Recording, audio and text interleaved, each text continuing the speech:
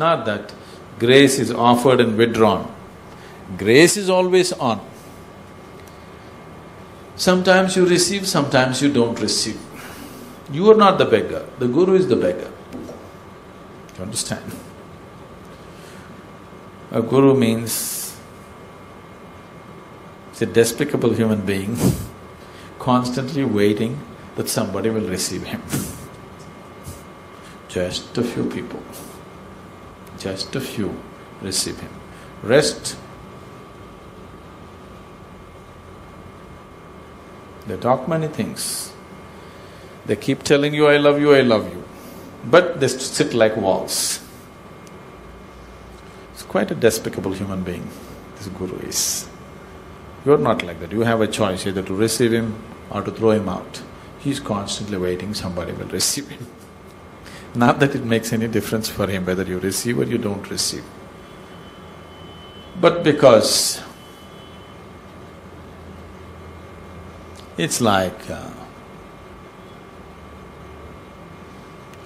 air, It's like oxygen. It makes no difference for oxygen whether you inhale or you don't inhale. But still, you can stop inhalation. It may kill you, but you can still stop it and not allow the oxygen to enter you, isn't it? This is just like that.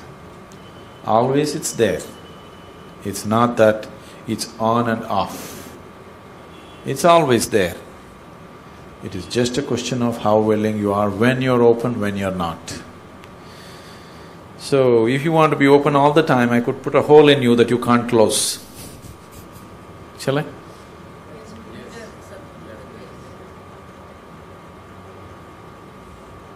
See, don't say yes to things that you don't know what it is about. If I put a hole in you, You're not saying yes. Now, if I put a hole in you and let this thing pass through you all the time, nothing of you will be left, only I will be. Many people have become like that. Many people have become like that.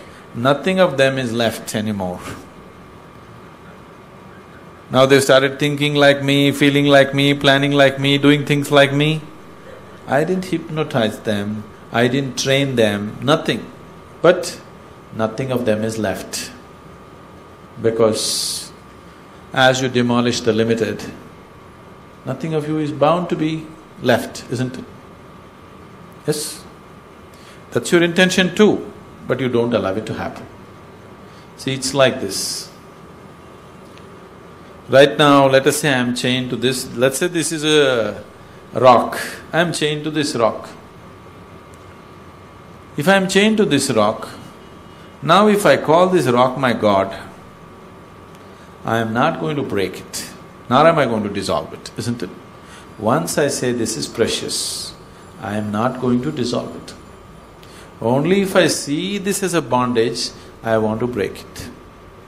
Right now, everything that you call as myself is a certain limitation. Is it so? Is it so?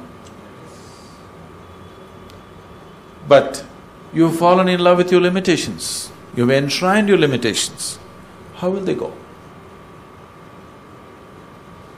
If you see a limitation as limitation, only then it can go, isn't it? If there is dirt on your hands, if you see it as dirt, you can wash off your hands. If you see it as gold, can you wash off it? Wash off your hands? Will you? No. It's just like that. Your personality, your ideas, your beliefs, your opinions, if you just see all this as absolute nonsense, you'll want to wash it off. When you attach so much value to it, how will you wash it off? You will not wash it off, isn't it? This is like putting the anchor and going on rowing the boat.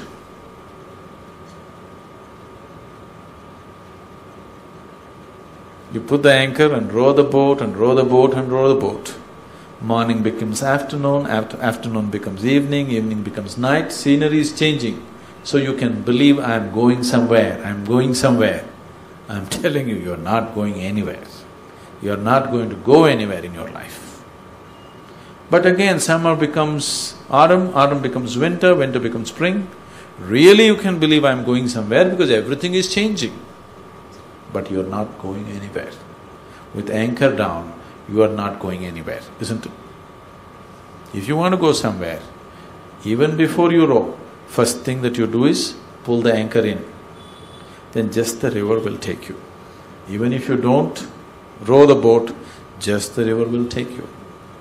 So if you take away the anchor, boat will go. River going to the ocean will happen, boat going to the ocean also will happen, isn't it?